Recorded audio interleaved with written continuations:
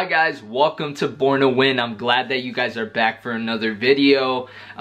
Today's topic is going to be a little bit of a topic that I've been getting a lot of questions lately. A lot of people have personally DM'd me on my Instagram and have told me, hey Luis, how did you get over failure?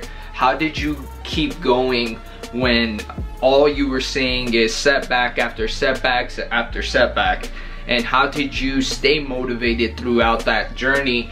And what are some steps that I could implement to deal with failure and being able to get over that hump? Well, you guys came to the right channel. I'm glad that you guys are back for another video. If you guys don't know who I am, my name is Luis Jimenez. I made this YouTube channel to help out people to shorten out their entrepreneurial journey to getting to the top. Okay, so if this helps you in any way, click that like button, share, subscribe if you guys are new to the channel, and let's get straight into this video. We're not gonna be that bullshit channel that just talks about fluff and literally doesn't give you any actionable steps that you guys could take today, not tomorrow, today, to actually get better. So let's get right into the video. Alrighty guys, let's get right into it. So the first actionable step that I'm going to give you guys today is going to be understanding that you are in control. Okay, so that's the number one reason, the number one thing that I want you guys to take away when you guys are going through your guys' journey. And understand that probably if you're in the sales industry, you're probably watching this video right now. If you're an entrepreneur, just in general, we have to sell stuff, right? And we're gonna encounter failures, we're gonna encounter no's. A lot of people are gonna tell us no, but it doesn't matter how many people tell us no. It matters at the end of the day what we produce and what we were able to accomplish with our day.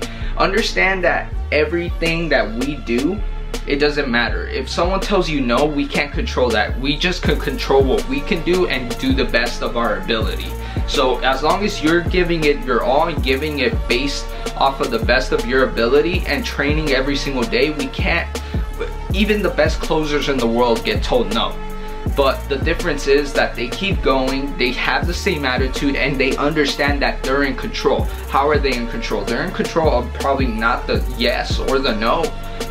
They probably try to influence it with their sales tactics and try to get it down to the minimal like percentage of a no. Obviously you want to be closing at a certain percentage if you want to make big money, but you have to understand that there's still variables and they still simply might not want your product, right? And they might not be the correct time. Doesn't mean that they might not be a customer later down the line. Just means that they're saying no to you right now. It's nothing against you, so don't get mad, don't get frustrated, don't get down on yourself. Understand that you're in control of the situation. How are you in control? If someone tells me no, I could just go, hey, all right, great. I'm sorry that I wasn't able to service you. If anything, here's my phone number, here's my card. Once you're ready, give me a call and I'll be glad to earn your business. Whatever the case may be, right? So simple thing that you could do.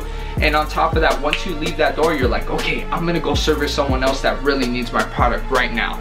That's all the mentality that you guys need to have. So that's step number one. Okay, so step number two is gonna be understand everything is temporary. Okay guys, so understand that everything is temporary. That is number two. So what do I mean by that? So understand that everything is not permanent, guys. That's all it means. So there's going to be temporary things that are going to be happening in your life, and you just have to know how to roll with the punches. So just because you're failing right now doesn't mean you're going to be failing in a year or two. You might be early in the process. Don't judge yourself too early as well. That's another thing too. Don't judge yourself too early. The reason being is because you guys probably, like for example, I've been doing YouTube on this channel probably for what? Like 2 weeks, 3 weeks, whatever the case may be. But I'm not going to judge myself and say, hey, you know what, I suck at YouTube, or I shouldn't be doing this, and whatever the case may be. It's not long enough of a time frame. It's not long enough of a test for me to know if I'm going to see a result.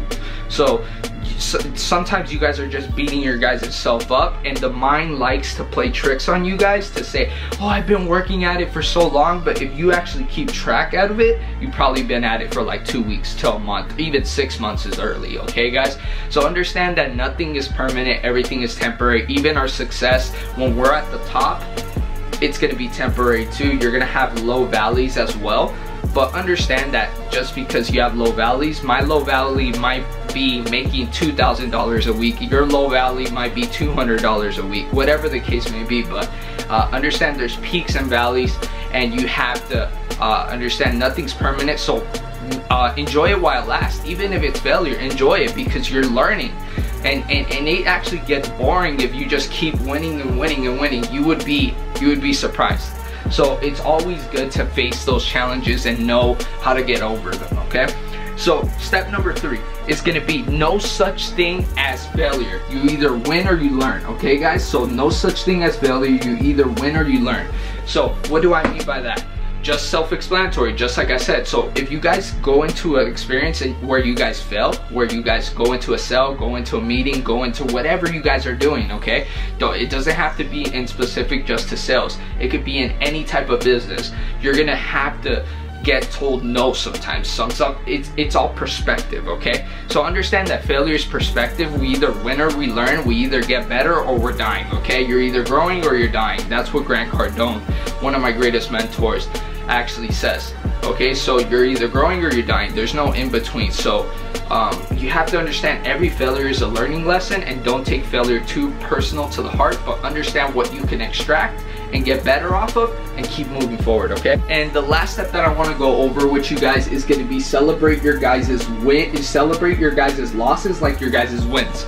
Okay, so that's the last step that I wanted to go over with you guys. And I've actually learned this topic, or learned this lesson, from Manny Khoshbin. Manny Khoshbin is a really rich, wealthy, I wouldn't even call him rich, he's wealthy.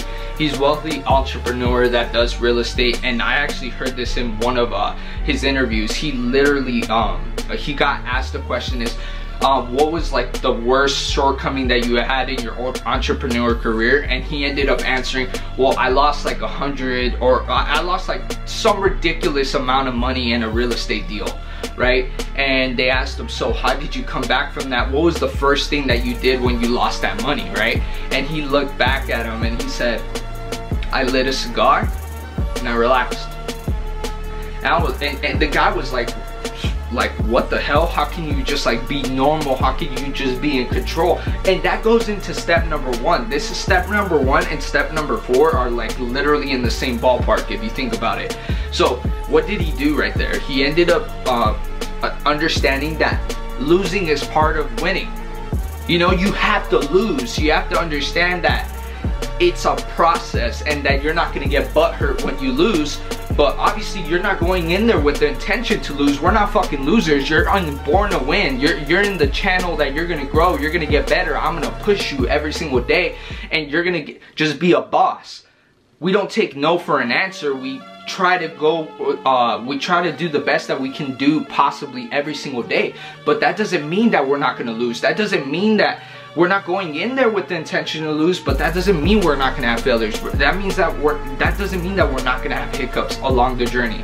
All it means is, all Manny was trying to tell you guys based off of this advice that I'm giving you guys at the end is just simple one thing. Don't take it too personal to the heart. Understand that it's gonna happen, and don't take it too personal. Understand that it's part of the journey, and just because you're losing or you lost today or you had a bad day doesn't mean that you should be miserable with your life, okay? Understand that everything is part of the process, guys. So I hope this video gave you guys a little bit more perspective on how to deal with failure. So go follow me on my Instagram as well if you guys want more behind the scenes of content of my lifestyle and what I actually do in my day-to-day. I'm posting there pretty consistently, okay guys? So you guys could go watch like my pictures, like my photos, and watch my stories, okay? I'm more active on there, and you guys will get 2 videos on YouTube like you guys usually do, okay guys? So I hope you guys enjoyed the video. Like I said, like, comment, share, and subscribe. And remember one thing, guys, you guys were born to win, okay? You guys make the extraordinary look ordinary. Until next time, guys, I love you guys. Peace.